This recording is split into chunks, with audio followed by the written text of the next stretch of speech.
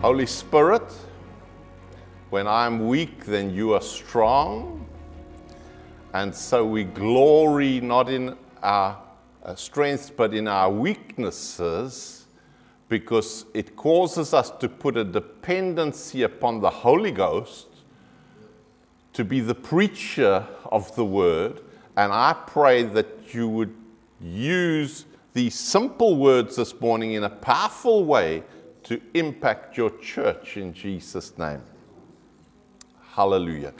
The title of my sermon this week, folks, is No Other God Has Such Great Power to Save. What's that got to do with my sermon? Very little, but I read it in the Bible this week and it just stirred my heart the whole week. So I just have to share that with you. So what we're going to be doing today is we're going to share one or two keys, because that's why we called the Key Church. So I'm going to give you one or two keys because we're busy trusting God for breakthrough. We're busy trusting God for revival. So we're going somewhere. We're not just randomly teaching here and there. We're busy building the walls of the city so that the people can be safe and secure and they can serve their God in peace. And we can see the kingdom of God explode in the earth. God's plan is for us to live in a walled city, spiritually speaking. I don't really want you to have big walls around your house. You can if you want to. Stops the wind, many other things. But I'm speaking spiritually. Rebuilding the walls around your life. Because if there's no wall in the spirit realm, the enemy gets in. So in the King James Version, Daniel 3:29 says, Therefore I make a decree that every people, nation, and language which speak anything amiss against the God of Shadrach, Meshach, and Abednego shall be cut in pieces, and their houses shall be made a dunghill, because there is no other God that can deliver after this sort. That's where I got the title of my sermon, folks. There is no other God that can deliver after this sort. As I'm speaking now, may somebody just be strengthened. May somebody be encouraged in their inner man. There is no other God that can deliver. So you might think you're in a deep hole and your situation is very serious, but there is a God in heaven who's well able to deliver. In the Message, it says it like this.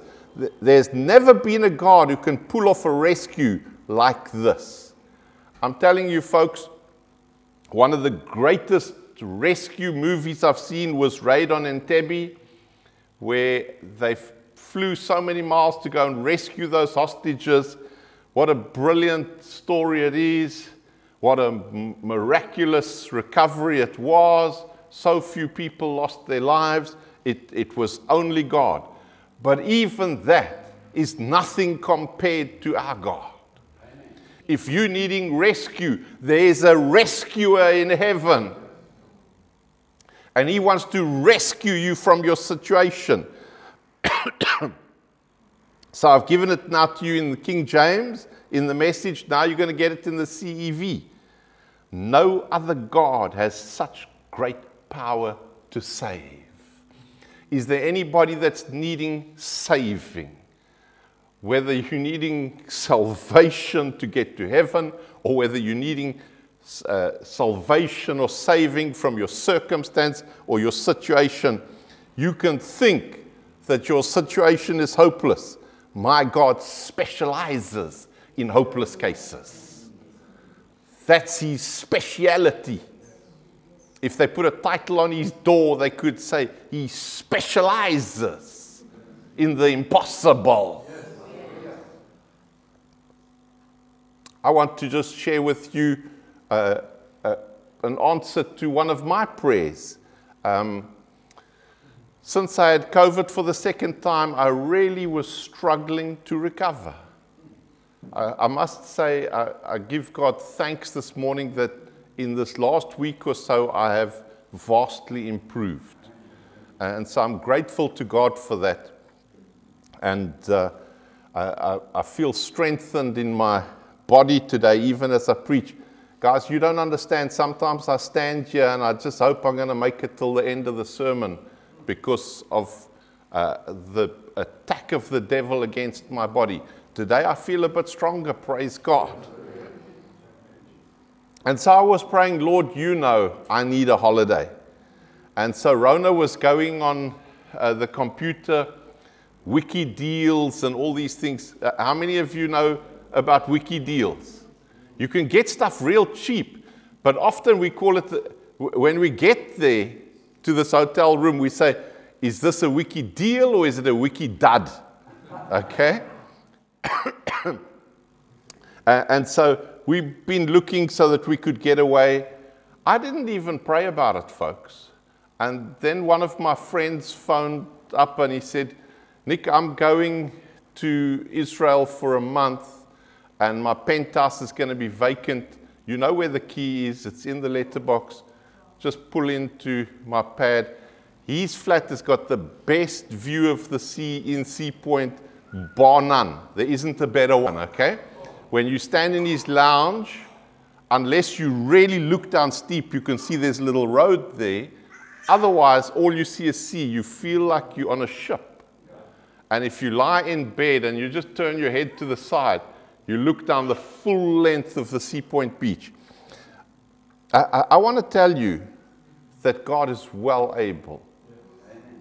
And I can just imagine somebody's right now saying, that's not fair. Pastor's going on holiday. What about me? Nothing like that ever happens to me. Luke 6:38, give and it shall be given unto you, good measure, pressed down, shaken together, running over, shall they give into your bosom. For with what measure you meet, it shall be measured to you again. Rona and I sent our pastor on many holidays. Pastor John and Auntie Helen. And we had points at Mykonos and whatnot, and we were always looking to bless them. Pastor John, don't you want to take a little break and take a midweek at Mykonos? And guys, I'm not very good with board meetings. I hate board meetings. My memory's back of those days. Now I'm talking many years ago. We'd sit in the board meeting and Pastor John would say, guys, I'm really tired. I'd like to just break away for a week or so. And somebody would say, Pastor John, you always go on holiday. They're just joking, but it's just ugly. It's just an ugly spirit, man. My spirit was, Pastor John, that's wonderful. I'll pay for your holiday. So we sowed holidays, folks. So now I'm not surprised when God gives me, you know, we gave him points at Mykonos. But God gives us like one of the best flats in Sea Point. I don't even want to tell you how many millions that flat is worth, okay? Millions and millions and millions. Because God is good like that. And he wants to bless you. You say, Pastor, I'm not blessed. Well, maybe there's a reason. You know, I believe only heaven will reveal the success of the courts of the Lord session that we held. But some of the situations that we prayed about only got worse. You might be one of those situations. I want to tell you, folks, the battle is real. Sometimes before it gets better, it gets much worse. Okay? But something is moving. Something is shifting. One of the things that Rona and I brought to the courts of the Lord is our daughters. We want them to be on fire for Jesus. So my youngest daughter does court-ordered supervisions. Now, she goes with maybe the husband to visit his daughter or his son because he's not allowed to see the child on his own. There has to be a psychologist present. And then they take the child to the beach or to the restaurant or whatever. So it's a real tough life. It's a hard job this. You've got to sit on the beach and watch a child play, or you've got to sit in the restaurant and eat. But then eventually what happens, the court case is finalized, and they read a report and say, no, this is, besides what the mother says, this is a good father. He's very good to this child. And then she shoots herself in the foot, because then the court says, okay, now he can see the child on his own. So she then loses that gig, so to speak. But she got a new gig in the week. And so she sent us a message on our family group. She says, Mom and Dad, are you behind this? Because these people want to go to church on a Sunday morning as a family, and now I have to be in church this morning. And she's getting paid 300 rands an hour to sit in church, folks, plus traveling time. You can't make this stuff up. I'm telling you, if God is for you, you can't even dream this stuff up. If God is for you, who can be against you? So I'm going to quickly share a key with you. What happens to land that does not allow the spirit of Elijah, the passing on of the anointing from a spiritual mentor to spiritual disciple, to operate in it? That's a question. What happens to land? What does the Bible say? Malachi 4 verse 5. Behold, I will send you Elijah the prophet before the great and terrible day of Jehovah come. And he shall turn the hearts of the fathers to the children, and the hearts of the children to their fathers, lest I come and smite the earth with a curse. I want you to know that where there's not this proper relationship between father and son, then your land is cursed. Because, folks, we're busy building the walls. We're closing every gate that's been left open. We're going to the courts of the Lord and saying, Lord, we need a judgment in this regard. We need your help. We want to do everything in our power to build the walls around the saints so that their home is blessed, their family is blessed. But you can go to the highest court of the Lord and you can pray the most beautiful, eloquent prayers you want to pray. If the relationship between father and son is not right in your home, then your land is cursed. I'm just telling you what the Bible says here, guys. Write it down, Malachi 4 verse 5. I put it in bold, lest I come and smite the earth with a curse. What is happening in places like Lavender Hill, Hanover Park? The place is cursed, man. You can see it. There's gangs running wild, and there's no relationship between father and son. Okay? And the revival that I'm praying for in this church, you get many revivals. You can get a healing revival, a laughter revival. The revival that I'm praying for is for relationships between father and son, between mother and daughter. A land that does not see the passing on of anointing from a spiritual mentor to a spiritual disciple, it's cursed. And folks, the church is full of it today. There's very little of fathering, and because the people been in church years, they know everything. What does the pastor know anyway, man? What was Elisha's reaction when he saw Elijah leaving? Elisha didn't say, goodbye, God bless you, have a safe trip. He said, my father, my father.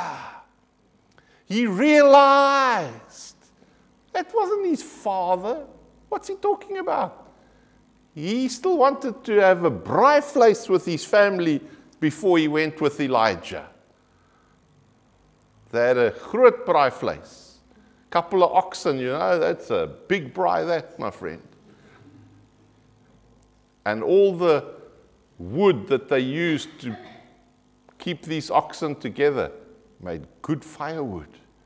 In other words, you're not going back to that work anymore. Elisha got the revelation that Elijah was his spiritual father, and so he was able to inherit an anointing. Why did Elisha have to recognize Elijah as his father to get an anointing? Elijah could only leave an anointing to his spiritual sons. That's how inheritance works.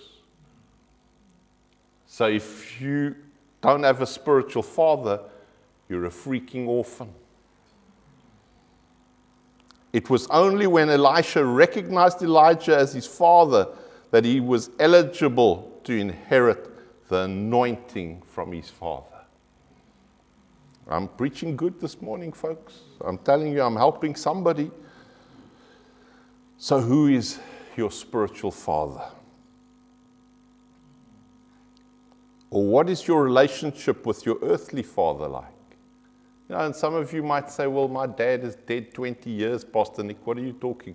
Maybe you need to go and stand on his grave, and I'm not talking about calling up spirits now. I'm not into that stuff. Go and stand on his grave and say, Dad, you know, if I had it to do over again, I would have done more for you. I would have helped you more. I would have loved you more. Would have appreciated you more. Because it's important. In the spirit realm, God is interested in family. And where there's a breakdown in family, folks, in marriage, I love doing marriage counseling because the truth will out. You know, sometimes when I see a guy, he says, Pastor, you know, she's this and that and that and that. But then when I sit with her, she says, yeah, Pastor, maybe that's true, but did he tell you this, this, this, and this? You know, I love doing marriage counseling. But let me tell you, when there's trouble in your marriage, it's like you opened the double gate for the devil. Come into my house. Come in, sit on my couch. Everything is wrong. Everything is broken. Nothing will go right. God is a God of family. And folks, don't misunderstand me. I get it. Sometimes it can be very difficult. You can be trying your best to try and get your children to hear you, and some people can just make it extremely difficult.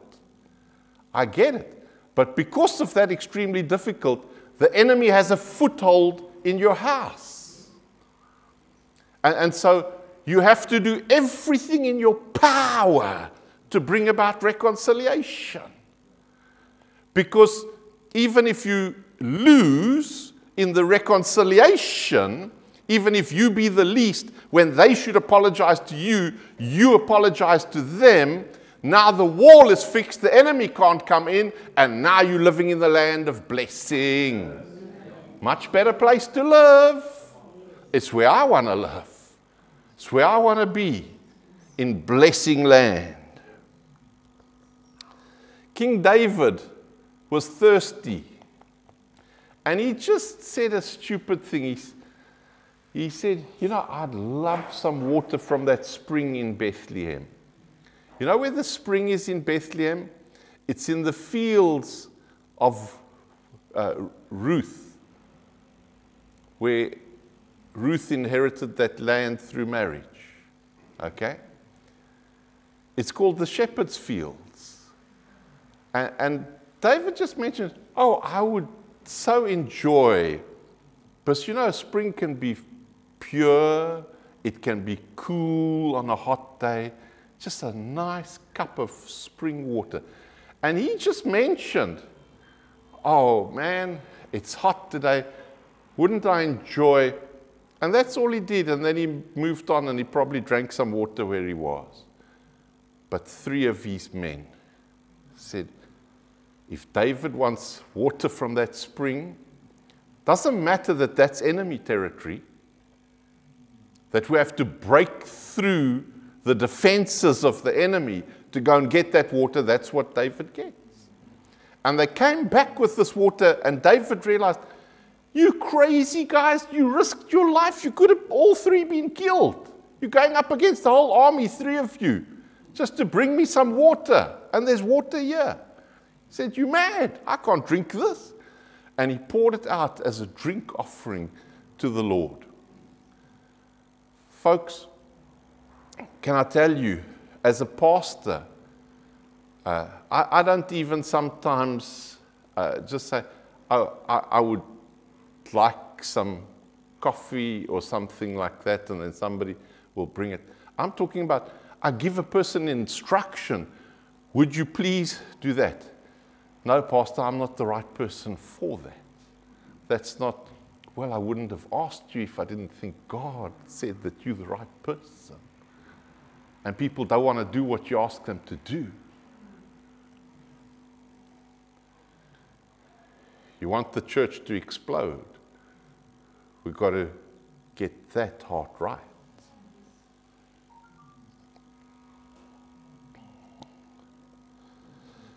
Folks, we have a problem. Our land is cursed. The land in the city, much of it is cursed. So we need to pray. Because we're not going to accept it, are we? We're going to not just say, okay, well, there's trouble in the land. We're sort of used to it because it's been like this most of our life, so we'll just go. No, folks, we need to pray. Matthew 17:21 says, but this kind goeth not out save by prayer and fasting. Ouch. Who of you like fasting? Careful now, careful. Careful, you don't know where I'm going with this. Me personally, I hate fasting. You can see it on my physique. Do I look like a person that fasts every other day to you? I hate fasting. And that's the whole point of fasting. If you say, oh, I love fasting, you lost the plot. Ezra 8:21, beside the Ahava River, I asked the people to go without eating and to pray. We humbled ourselves and asked God to bring us and our children safely to Jerusalem with all of our possessions. Folks, these people wanted a blessing on their family and on their property. And so they fasted and prayed. And some demons will only go with fasting.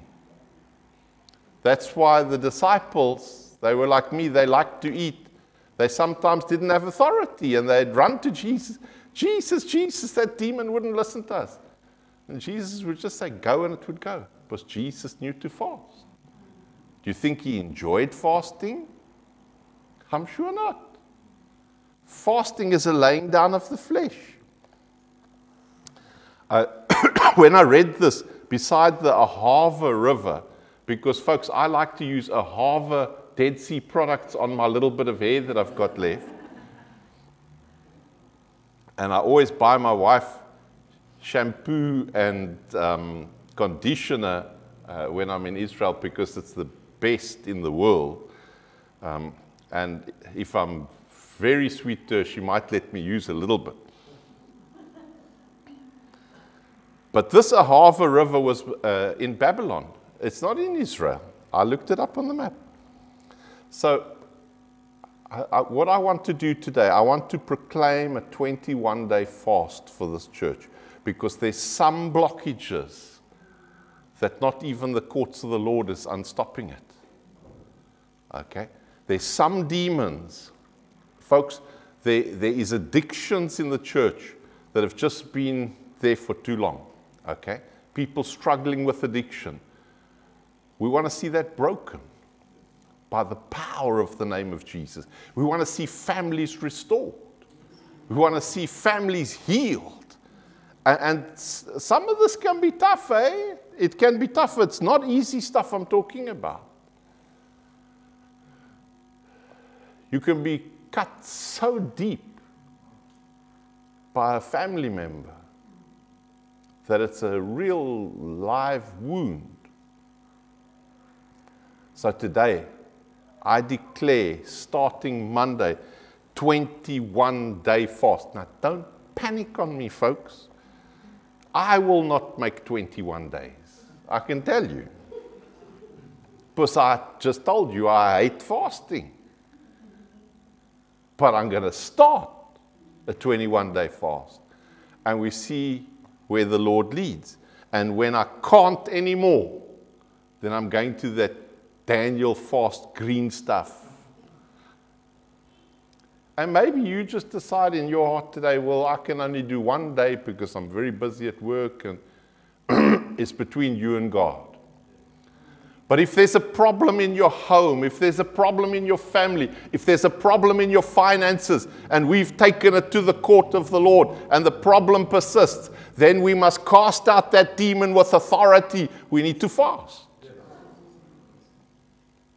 And cast it out, we will. Folks, while I'm preaching right now, I sense the devil is having a panic attack. Because his days are numbered. This church will be full of the glory of the Lord. And those bondages in the church, they hinder the flow of the glory. So we have to deal with them. We have to root them out. And you don't root them out by chasing people away. You root them out by loving people, praying for them until they see their breakthrough. Not giving up on them. If you're that religious one and you say, I love fasting, then please don't fast because it serves no purpose. The very point of fasting is that it's a battle.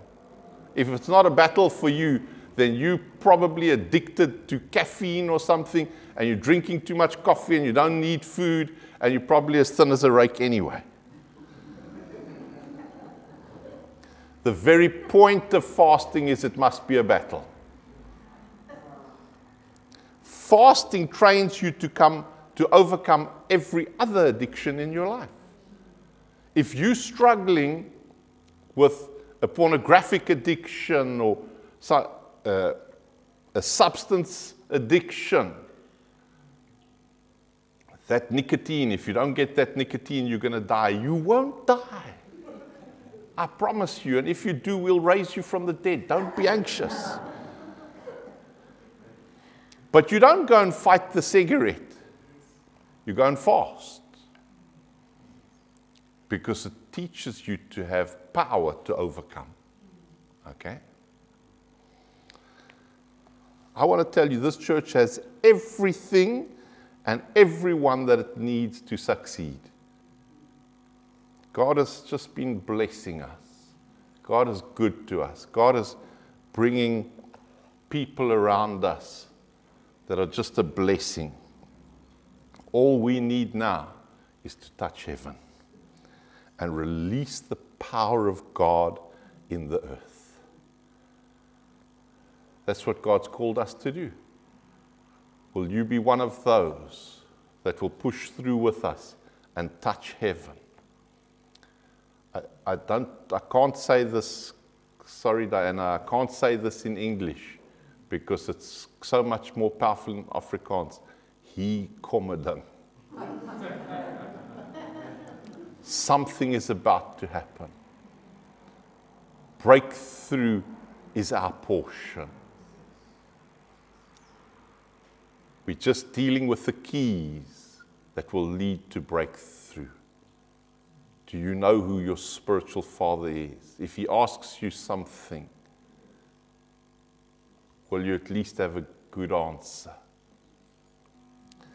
Today I want to move in an anointing, making declarations in the Spirit over this church and over your lives. I want to call people forth into their calling. You see, if everybody is fulfilling their God-given purpose, folks, then this church will become great in this city. Jesus only had 12 people. Got more than 12 people here today. You don't need a lot of people. You just need people that will see eye to eye with you.